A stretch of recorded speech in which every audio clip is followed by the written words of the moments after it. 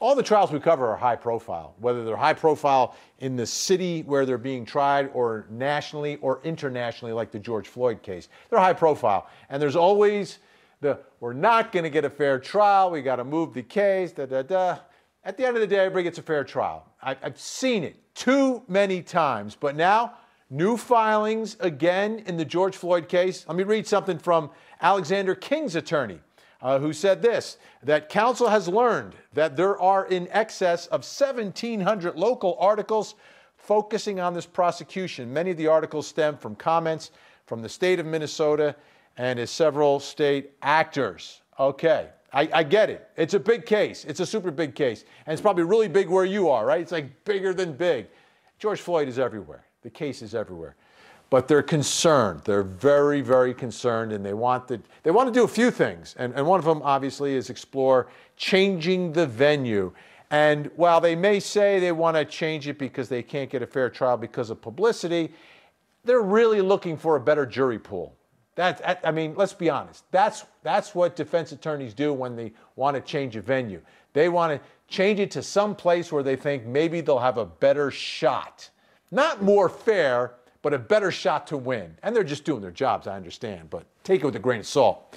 Let's bring in our team of legal journalists. Joining us right now, Julie Janae, Court TV crime and justice reporter. Ted Rowland still with us. And Michael Ayala, Court TV anchor, with us as well. Julia, let me start with you. It's not just King, right? I mean, are all of them in on this, on change of venue? There are two defendants who have filed these motions for change of venue. Tutow, former officer Tutow, also filed one. Focusing on King's, he's specific in where they want to move this trial to. They want to move it to Stearns County, out of the 7 counties that are right there in the greater Minneapolis area. And looking at the map, it's about 66 miles away from Hennepin County, where this case is currently being tried. And in St. Cloud County, it's about, again, 66 miles northwest. It is not metropolitan in that area in the way that it is, of course, in Minneapolis. And the demographics are different. That's not something that's laid out in the filings, but there is a difference in the diversity in these communities. More African-American homes in Hennepin County, according to the U.S. Census, than there are in Stearns County. So that is one of the asks specifically from King, but 2 of these defendants do want this case moved. Michael Ayala, you know, lawyers can dismiss jurors for any reason or no reason at all, right, with their peremptory challenges, except in certain circumstances, things like race. When they go for change of venue, that's usually the major factor, but they will never say it. They will never admit it. And they will never argue it because you can't, right? You can't get a change of venue because you don't like the color of the skin of the potential jurors, correct? Oh, that's absolutely true, Vinny. And I want to take us to a case that's instructive, I think lines up very nicely to this case. Let's go back to the Rodney King case where you had a viral video, video that's seen by millions and millions, I don't know, countless times.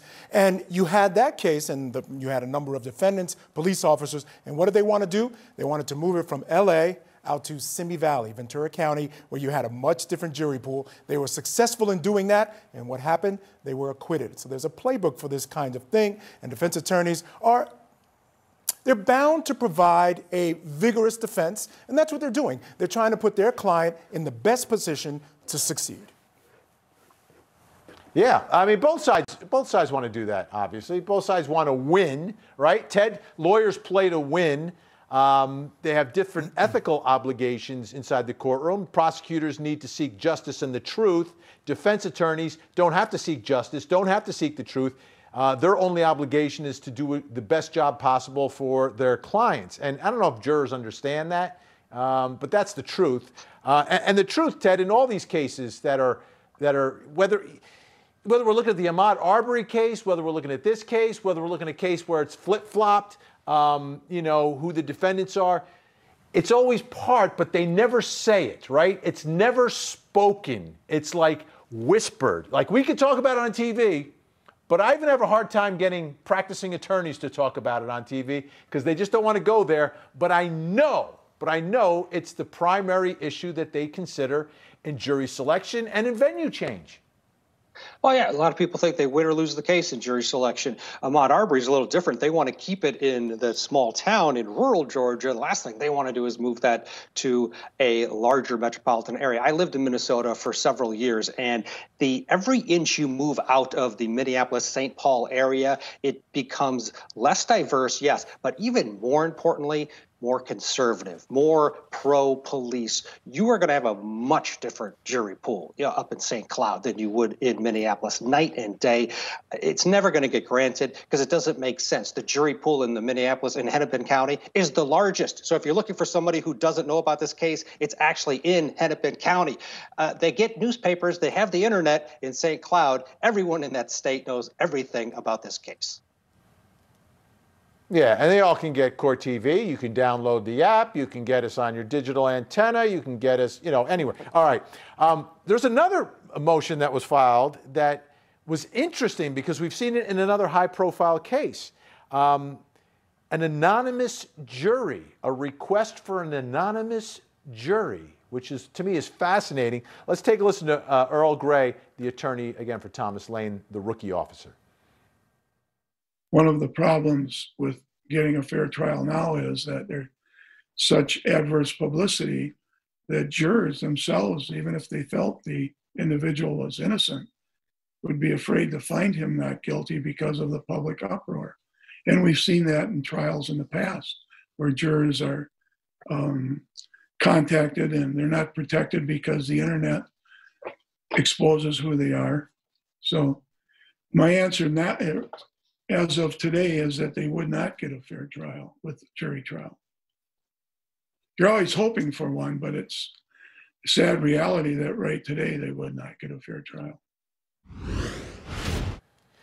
Julia Janae, we've seen this also in the R. Kelly case, but the roles are reversed, which is interesting and for completely different reasons. But I guess they want the jury to come in and no one knows who they are. Right, they want to keep that off of the record. They say that this case just has so much notoriety, not just popularity, but notoriety. It's insinuating that there's some negativity that could be associated with these jurors who sit on this panel. And so that's the argument that's being made specifically by Officer Tutao, his attorney. That's the one that filed this motion, not only to keep the names and addresses of these jurors off of the record, but also they want them sequestered during this trial. They don't want them to be able to go home, to be able to watch anything on TV, to be able to talk to anyone. They want them sequestered throughout the duration of this trial. Michael, there was a case, and Ted's going to laugh, there was a case down in Orange County, Florida, for the most hated woman in America. The most hated woman in America. And there were throngs of people outside that courthouse. If they were selling pitchforks, they all would have bought one, right? And they all felt the same way. I mean, I kind of felt the same way as well. That jury was not anonymous. That jury found her not guilty. That jury did TV interviews afterwards, and they're fine. I mean, what are we talking about here with anonymous jurors?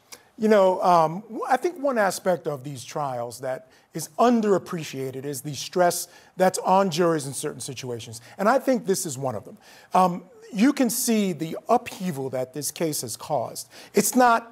I don't think it's apples to apples, the comparison that you're making. I think that was a very different situation. This has caused incredible social unrest. We've seen guns involved. We've seen very passionate people on both sides. And I think with the proliferation of the media, the online, bloggers, and everything else, you're going to see a lot more of these things because it becomes more and more important to keep these jurors comfortable, to make sure that they feel safe to do their job properly. So I think in this instance, it's a little different, Vinny. I think there is a chance for some serious repercussions based on what happens in this trial. And we have to make sure that the jurors feel as little pressure to do the right thing as they can.